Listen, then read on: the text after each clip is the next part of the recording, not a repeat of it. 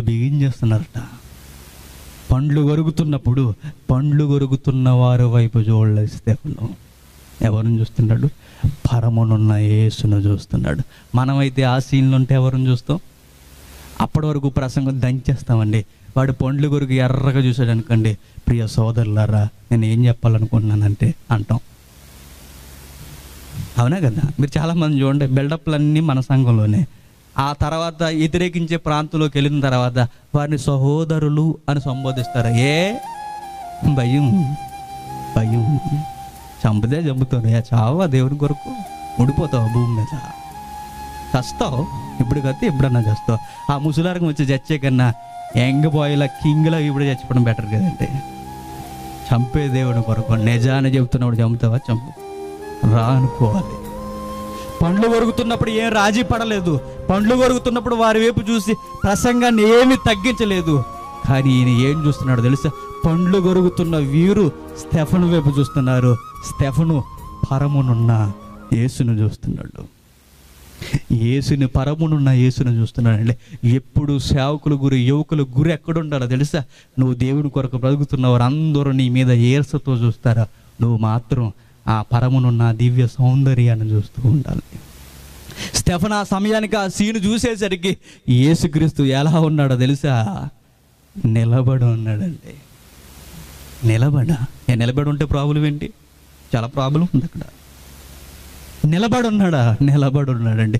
మీరు బైబిల్లో ఎక్కడ చదవండి, యేసుక్రీస్తు తండ్రి కుడిపార్శ్వన కూర్చుని ఉన్నాడని చదువుకుంటాం. యేసుక్రీస్తు తండ్రి కుడిపార్శ్వన కూర్చుని ఉన్నాడని చదువుకుంటాం. ఇక్కడేనండి యేసుక్రీస్తు నిలబడి ఉన్నాడు. ఎందుకు నిలబడి ఉన్నాడు?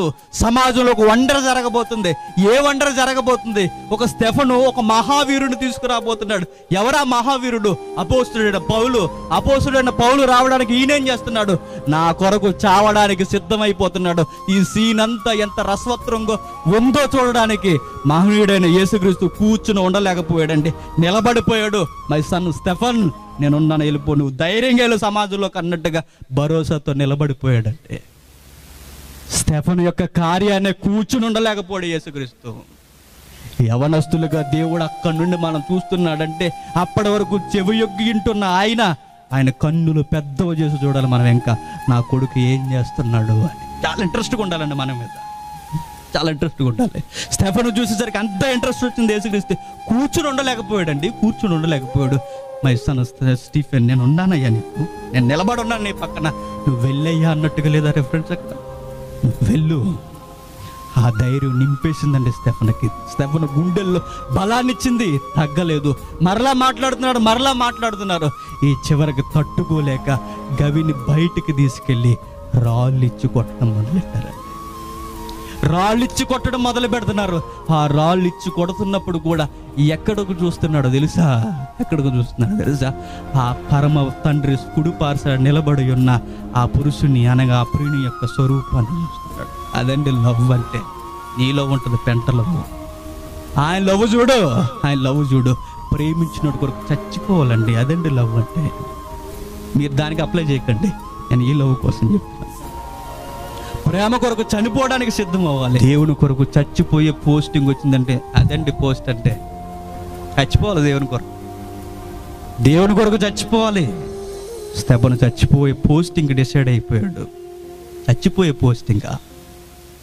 చూసారా? జాబు కొట్టావంటే అంచెలంచెలుగా ఎదగాలన్న ఆలోచన ఎలా ఉంటుందో, సంఘంలో కూడా ఎలాంటి ఆలోచన మనకు ఉండాలంటే